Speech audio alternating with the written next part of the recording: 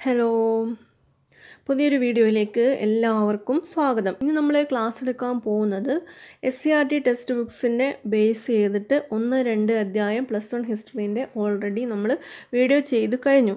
അത് എല്ലാവരും കണ്ടിട്ടുണ്ടായിരിക്കും എന്ന് വിശ്വസിക്കുന്നു. ഇനിയിപ്പം നമ്മൾ ഇടാൻ പോകുന്നത് അതിൻ്റെ ബാക്കിയുള്ള 2-3 ചാപ്റ്ററും കൂടിയാണ്. അപ്പോൾ വീഡിയോയിലേക്ക് കടക്കുന്നതിന് മുമ്പ് ഈ ചാനൽ ആദ്യമായി കാണുന്നവരാണെങ്കിൽ ഒന്ന് സബ്സ്ക്രൈബ് ചെയ്ത് സപ്പോർട്ട് ചെയ്യണം. പിന്നെ ഒരു ബെൽ ഐക്കൺ ഉണ്ട്, അതും കൂടി ഒന്ന് പ്രസ് ചെയ്തിട്ടുണ്ടെങ്കിൽ നോട്ടിഫിക്കേഷനായിട്ട് പുതിയ പുതിയ വീഡിയോകൾ നിങ്ങളുടെ മൊബൈലിലേക്ക് എത്തുന്നതായിരിക്കും. അപ്പോൾ നമുക്ക് ക്ലാസ്സിലേക്ക് കടക്കാം. സമകാലികർ എഴുതിയ ചരിത്രം അറിയപ്പെടുന്നത് ഏത് പേരിലാണ്? അനാൽസ് എന്നാണ്. സമകാലികർ എഴുതിയ ചരിത്രമാണ് അനാൽസ് എന്ന പേരിൽ അറിയപ്പെടുന്നു. ഇറ്റലിയിലെ ടൈബർ നദിയുടെ തീരത്ത് സ്ഥിതി ചെയ്യുന്ന ഒരു സംസ്കാരം ഏതാണ്? അതാണ് റോമൻ സംസ്കാരം, അല്ലെങ്കിൽ ഇറ്റലിയിലെ തീരത്തുണ്ടായിരുന്ന റോമാ നഗരം. ടൈബർ നദിയുടെ തീരത്താണ് റോമാ നഗരം. റോമാ സാമ്രാജ്യത്തിൻ്റെ ചരിത്രത്തെ 2 ഘട്ടങ്ങളായി വിഭജിക്കുന്നുണ്ട്. ആദിമ റോമാ സാമ്രാജ്യമെന്നും അന്തിമ റോമാ സാമ്രാജ്യമെന്നും. അപ്പോൾ ഈ റോമാ സാമ്രാജ്യത്തിനെ പറ്റിയെല്ലാം വിശദമായൊരു വീഡിയോ ഇതിനു മുമ്പ് ചെയ്തിട്ടുണ്ട്. പിന്നെ ഇത് ടെക്സ്റ്റ് ബുക്ക് വായിച്ചപ്പോൾ അതിൻ്റെ അകത്തുള്ള കണ്ടൻറ്റ് ഇതിനകത്ത് ഉൾപ്പെടുത്തിയെന്നേ ഉള്ളൂ. 3-ാം നൂറ്റാണ്ട് വരെയുള്ള കാലഘട്ടമാണ് ആദിമ സാമ്രാജ്യം എന്നറിയപ്പെടുന്നത്. 4-ാം നൂറ്റാണ്ട് മുതൽ 7-ാം നൂറ്റാണ്ട് വരെയുള്ള കാലഘട്ടമാണ് അന്തിമ റോമാ സാമ്രാജ്യം എന്നറിയപ്പെടുന്നത്. ഇനി അപ്പോൾ ഏതൊക്കെയാണ്? 3-ാം നൂറ്റാണ്ട് വരെ ആദിമ റോമാ സാമ്രാജ്യം, 4 മുതൽ 7 വരെ അന്തിമ റോമാ സാമ്രാജ്യം. ഇറാനിയന്മാർ ഉപയോഗിച്ചൊരു ഭാഷ ഏതാണ്? അരാമിക് ഭാഷയാണ്. ഇറാനിയന്മാർ ഉപയോഗിച്ച ഭാഷയാണ് അരാമിക്. അഗസ്റ്റസ് സ്ഥാപിച്ച ആ ഒരു ഭരണകൂടം അറിയപ്പെടുന്നത് ഏതു പേരിലാണ്? അഗസ്റ്റസ് സ്ഥാപിച്ച ഭരണകൂടം അറിയപ്പെടുന്നത് ഏതു പേരിലാണ്? പ്രിൻസിപ്പേറ്റ് എന്ന പേരിലാണ്. പ്രിൻസിപ്പേറ്റ്. പ്രഥമ പൗരൻ എന്നർത്ഥം വരുന്ന എന്നറിയപ്പെടുന്ന പ്രിൻസിപ്പേറ്റ്. എന്താണ് പ്രിൻസിപ്പേറ്റ് എന്ന വാക്കിൻ്റെ അർത്ഥം പറയുന്നത്? പ്രഥമ പൗരൻ. ക്രിസ്തു മതത്തെ ഔദ്യോഗിക മതമായി അംഗീകരിച്ച ആദ്യത്തെ ചക്രവർത്തി ആരാണ്? കോൺസ്റ്റന്റൈൻ ചക്രവർത്തിയാണ്. ക്രിസ്തു മതത്തെ ഔദ്യോഗിക മതമായി അംഗീകരിച്ച ആദ്യത്തെ ചക്രവർത്തി ആരാണ്? കോൺസ്റ്റന്റൈൻ ചക്രവർത്തി. പിന്നെ കോൺസ്റ്റന്റൈൻ പുറത്തിറക്കിയ ഒരു നാണയം ഏതാണ്? 4.5 ഗ്രാം പരിശുദ്ധി വരുന്ന സോളിഡസ് എന്ന് പറയുന്നൊരു നാണയമാണ്. 4.5 ഗ്രാം പരിശുദ്ധിയുള്ള സോളിഡസ് എന്ന നാണയം. ഇനി അടുത്ത ക്വസ്റ്റ്യൻ. താരിഖ് എന്ന ഗ്രന്ഥം എഴുതിയത് തബരി. താരിഖ് തബരി. ഇനി മുഹമ്മദ് നബി ജനിച്ചത് മെക്കയിലെ ഖുറേഷി ഗോത്രത്തിലാണ്. മെക്കയിലെ ഏത് ഗോത്രമാണ്? ഖുറേഷി ഗോത്രം. ഇസ്ലാം മതത്തിൻ്റെ അർത്ഥം എന്താണ്? ഇസ്ലാം എന്ന പദത്തിൻ്റെ അർത്ഥം എന്താണ്? ദൈവത്തിന് കീഴടങ്ങുക എന്നതാണ് ഇസ്ലാം എന്ന പദത്തിൻ്റെ അർത്ഥം. ഇനി ഹിജ്റ വർഷം ആരംഭിച്ചത് CE 622. ഹിജ്റ വർഷം. എന്താണ് ഹിജ്റ വർഷം എന്ന് പറയുന്നത്? മുഹമ്മദ് നബിയും അനുയായികളും മെക്കയിൽ നിന്നും മദീനയിലേക്ക് പലായനം ചെയ്തതിൻ്റെ ഒരു സ്മരണക്കായിട്ടാണ് നമ്മൾ ഹിജ്റ വർഷം, അതുപോലെ ഹിജ്റ കലണ്ടർ ഒക്കെ തുടങ്ങിയത്. പിന്നെ ഇതിനകത്ത് പാഠത്തിനകത്ത് പറയുന്ന കുരിശുയുദ്ധങ്ങളെ പറ്റിയിട്ടാണ്. എന്തിനാണ് കുരിശുയുദ്ധം നടന്നിട്ടുള്ളത്? കുരിശുയുദ്ധങ്ങൾ നടന്നത് ക്രിസ്ത്യാനികളും മുസ്ലിംസും തമ്മിലുള്ള യുദ്ധമാണ്. എന്തിനു വേണ്ടിയിട്ടാണ്? 2 മതക്കാർക്കും ഉള്ള വിശുദ്ധ നഗരമായ ജെറുസലേം പിടിച്ചടക്കാൻ വേണ്ടിയിട്ടുള്ള ഒരു യുദ്ധമാണ് കുരിശുയുദ്ധം എന്ന് അറിയപ്പെടുന്നത്. ഇനി മുസ്ലിം മതപണ്ഡിതന്മാർ ഏതു പേരിലാണ് അറിയപ്പെട്ടിരുന്നത്? ഉലേമ എന്ന പേരിലാണ് അറിയപ്പെട്ടിരുന്നത്. മുസ്ലിം നിയമങ്ങൾ ശരിയ എന്ന പേരിൽ അറിയപ്പെട്ടു. ഇസ്ലാമിക നിയമങ്ങൾ ഏതെല്ലാമാണ്? മാലിക്കി, ഷനഫി, ഷാഫി, ഹൻബലി.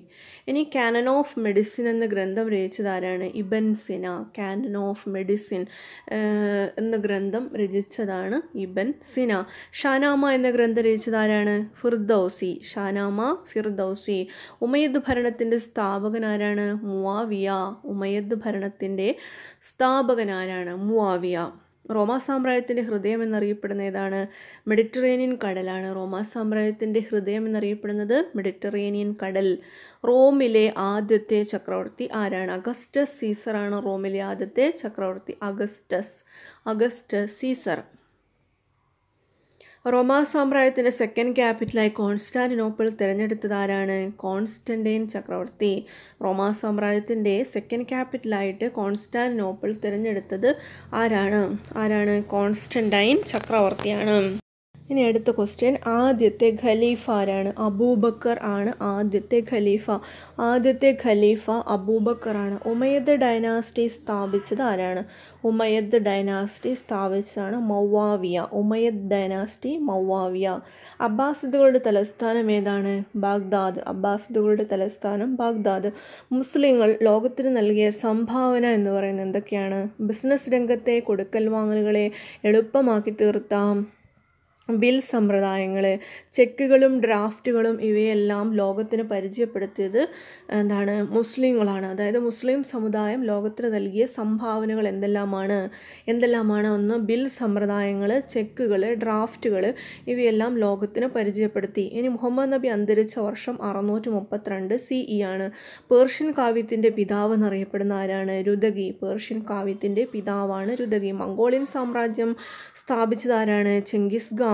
മംഗോളിയൻ ആദ്യകാലത്ത് നൊമാഡിക് വർഗ്ഗക്കാരുടെ ഒരു സമുദായത്തിൽപ്പെട്ടവരായിരുന്നു. മംഗോളിയന്മാർ ആദ്യകാലത്ത് നൊമാഡിക് വർഗ്ഗക്കാരുടെ ഒരു സമൂഹമായിരുന്നു. ചെങ്കിസ് ഖാൻ ആവിഷ്കരിച്ചിട്ടുള്ള ഒരു കൊറിയർ സമ്പ്രദായങ്ങൾ ഏത് പേരിലാണ് അറിയപ്പെട്ടത്?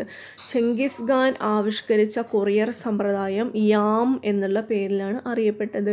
ചെങ്കിസ് ഖാൻ തയ്യാറാക്കിയ നിയമാവലി ഏത് പേരിലാണ് അറിയപ്പെടുന്നത്? ചെങ്കിസ് ഖാൻ തയ്യാറാക്കിയ നിയമാവലി യാസ എന്ന പേരിലാണ് അറിയപ്പെടുന്നത്. ഇനി എന്താണ് ക്യുബ്കർ ടാക്സ്? ദ്രുത കൊറിയർ സംവിധാനത്തിനു വേണ്ടി മംഗോളിയൻ ദേശാടകർ കാലിക്കൂട്ടങ്ങളെയോ കുതിരകളെയോ 10% സംഭാവനയായി നൽകിയിരുന്നു.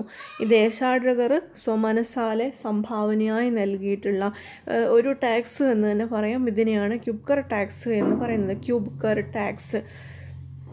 ഇനി മംഗോളിയൻസിൻ്റെ ക്യുരിൽ തായി എന്ന് പറയുന്നത് എന്താണ്? ക്യുരിൽ തായി എന്ന് പറയുന്നത് മംഗോൾ ഗോത്ര സമൂഹത്തിൻ്റെ അല്ലെങ്കിൽ ഗോത്രങ്ങളുടെ ഒരു കൂട്ടായ്മയാണ്. ക്യുരിൽ തായി എന്നറിയപ്പെടുന്നത് മംഗോളിയന്മാരുടെ ഒരു കൂട്ടായ്മയാണ്. താമ. എന്താണ് താമ? ഒരു സൈനിക സംവിധാനത്തിനാണ് താമ എന്ന പേരിൽ അറിയപ്പെടുന്നത്.